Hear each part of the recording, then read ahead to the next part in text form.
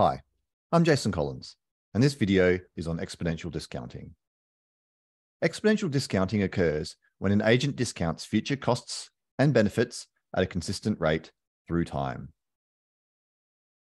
Under exponential discounting, each additional period of delay results in a discount of a future cost or benefit by a factor of delta. The discount factor delta is a number between 0 and 1. The higher the discount factor, the less the agent discounts future costs and benefits. You'll often see discussion of the discount rate, R. In discrete time, the relationship between delta and R is as follows. Delta equals 1 on 1 plus R. A larger discount factor implies less discounting. A larger discount rate implies more discounting.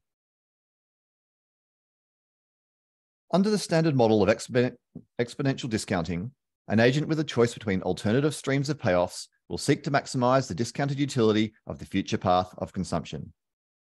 This equation is an example of exponential discounting, with a stream of costs and benefits x0 through to xt incurred at periods 0 through to capital T. U0 is the utility of the stream of payoffs at time t equals 0. xt is the payoff in period t. So U0 equals utility of x0 plus delta times utility of x1 plus delta squared times utility of x2 plus delta cubed times the utility of x3 through to delta to the power of capital T times the utility of x capital T. And that in turn equals the sum from t equals 0 through to t equals capital T of delta to the power of t times utility of xt, with delta again lying between 0 and 1. Each period of delay results in a discount of the future cost or benefit by a factor of delta. One period of delay results in a discount of delta. 2 periods of delay results in a discount of delta squared. 3 periods of delay results in a discount of delta cubed, and so on. The degree of discounting in this equation evolves each period as 1, delta, delta squared, delta cubed, delta 4, and so on. This results in a smooth decline in present value of a future payoff over time. This figure illustrates the effect of exponential discounting. The figure plots the size of the discount as a function of t for an exponential discounter with delta equals 0.9 and delta equals 0.75.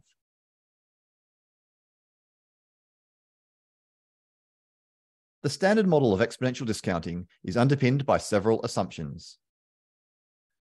The first is time consistency. Once the agent starts moving along the consumption path, they are time consistent with their initial plan. For example, consider an agent with these two choices. Would you like $100 today or $110 next week?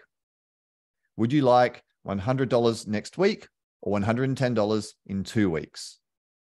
An exponential discounter will choose $100 in both choices or $110 in both choices.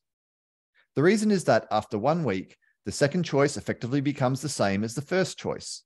Time consistency implies that they will continue to want to make the same choice regardless of when they are making it. The second assumption is consumption independence. Consumption independence means that utility in period t plus k is independent of consumption in any other period. An outcome's utility is unaffected by outcomes in prior or future periods. Imagine a world where an exponential discounter intends to consume a behavioral economics subject. Suppose that exponential discounter wants to consume lecture 1 at t plus 3 and lecture 2 at t plus 4. Under consumption independence, if the agent does not attend lecture 1, they still expect to benefit from lecture 2 at t plus 4, consistent with the plan they decided at t. This assumption allows us to write x equals x1 plus x2 plus x3 through to xn.